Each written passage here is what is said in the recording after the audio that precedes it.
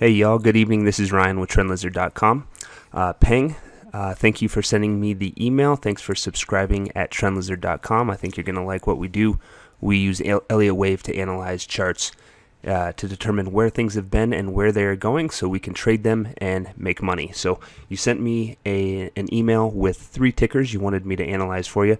We're going to take a look at Ethereum, Junior Silver ETF, SILJ, and then Taiwan Semiconductor in that order. We're going to start here with Ethereum. There are 3 patterns that are apparent here.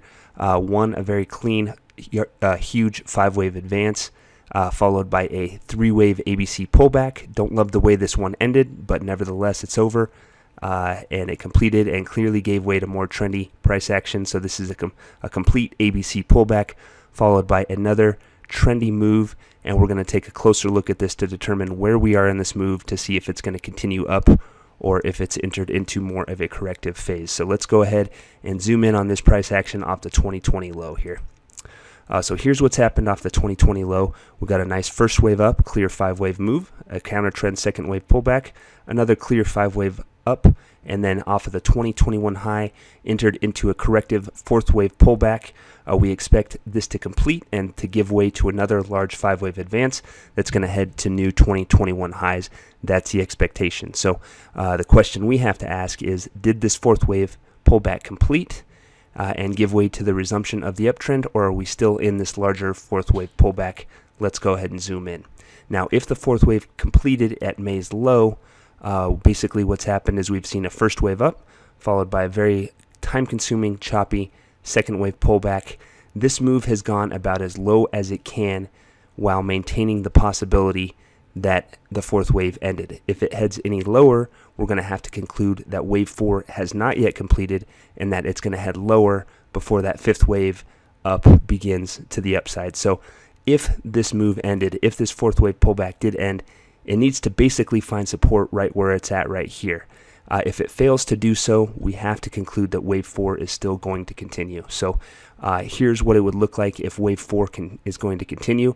Doesn't necessarily mean it's going to head directly lower, but we would have to expect it to ultimately move below May's low before it completes. So any more weakness on this guy, anything that moves much below the low that was recorded this week, and again, we'd have to conclude that May's pullback is not yet over and lower levels will be sought out. If we take a closer look at that action that's happened off of May's low, again, if it is the start of a trendy move, it's a slow start for sure, a 5-wave move to the upside, and then a very time-consuming second wave pullback. However, if it does find support here and is able to move back above 24.75, that's going to be the first bullish clue that upside potential is there and that this guy is ready to head higher. That can be seen as a buying opportunity. But more or less, we're basically going to have to see how this plays out on Ethereum. Again, if it moves much lower than it has already, the only conclusion is that the pullback off of May's high is not yet over. You'd have to wait for a move below that low and then look for trendy strength to the upside then. That would be your buying opportunity. But again, overall, we're looking for this 4th wave to complete and give way to a 5th wave advance. That will be a great trading opportunity. So there's Ethereum. Let's move on now to SILJ. This is the Pure Funds Junior Silver ETF. This guy was incepted back in late 2012. It's given us big swings. Overall, it's headed dead sideways for several years. It gave us a large ABC pullback to the downside. Followed that with a very sharp up move in 2016. This does look like a trendy move. Got another multi-year 3-wave pullback to the downside. And then in 2020, we're getting more constructive price action to the upside. This does have potential. I don't think it's ready to go yet, but let's go ahead and zoom in and look at this action off of the 2020 low. So that up leg off the 2020 low does in fact look like a trendy 5-wave move to the upside. Since it's recorded a high, looks like in early August, it's headed sideways for nearly a year, and it doesn't look like this sideways move is over yet. It looks like we completed an A wave. All of this is one large choppy B wave. Prices breaking down now, could be a C wave down. Whatever the case may be, if it continues lower in any way, it's going to confirm that this counter trend move is not yet over. At that point, we'd have to expect a move back to the previous lows that have been recorded for this choppy move, or even a move into the yellow support area. Something sharp to the downside, an ending pattern, a C wave down. Once we get that down leg, then you can start looking at trendy strength from there as a buying opportunity. It does look good on this time frame. It does look tradable since we're getting trendy 5-wave movement to the upside and counter trend price action to the downside. It just doesn't look like it's ready to go yet. I'd rather see that pullback, ideally test the yellow area, and then head up from there. And that at that point, we would be buying, looking for the formation of another trendy 5-wave move to the upside from there. So that is SILJ. Let's go ahead now and move to the last ticker. This is TSM, Taiwan Semiconductor. Had a little bit of up and down action near its inception in the late 90s and early 2000s.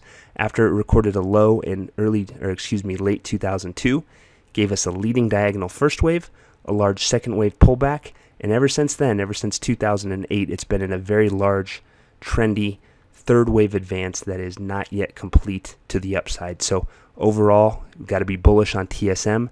Doesn't look like it's ready to head higher directly from here, but we'll get into that as we go. Now let's go ahead and zoom in on this fifth wave here. So this is going to be the fifth wave of the blue third wave. And once that completes, we're going to be on guard for a much larger pullback. But let's see what's going on with this 5-wave move that's forming off of the 2019 low. So this is that action here. Here's that 2019 low. Gave us a nice 5-wave up for wave 1, a large ABC pullback for wave 2, and then another 5-wave advance for wave 3, and then off the 2021 high, it's been in a large 4th wave pullback. Doesn't look complete to me. We'll take a look at a couple different ways to label this, but this looks like a move that is not yet complete. What we'd be looking for is another move down that sets a new low, again an ending pattern to this 4th wave pullback before price turns up to the upside again. So let's go ahead and look at a couple different ways to label this 2021 action. This is my preferred way to label it. Looks like an A wave down, a B wave playing out here, and then a C wave down, which may have begun this week. Hard to tell yet, still too early, but a move below 112.50 at any point confirms that a larger pullback is going to play out on TSM. Now there is a different way to label this where we could call the 4th wave complete. This doesn't look right to me. The C wave down is too small. It looks like a 3-wave move. This just doesn't look like the end, but if for some reason TSM is able to remain strong, stay above 112.50 and turn higher, then there's a chance that it could continue directly higher. I don't think that's going to be the case. I think a move below 112.5 is coming, and that'll confirm that a larger 4th wave is playing out. We would then be looking for a move into the yellow area. If we step out here, a move into this yellow area before it completes, and then again, looking to buy into strength that happens after we get that ending pattern to the downside. So, Peng, I hope that's helpful for you. Again, welcome to TrendLizard.com. Let me know if you have any questions about this video or anything else as we go. Have a wonderful weekend. We'll talk to you again very soon. Take care.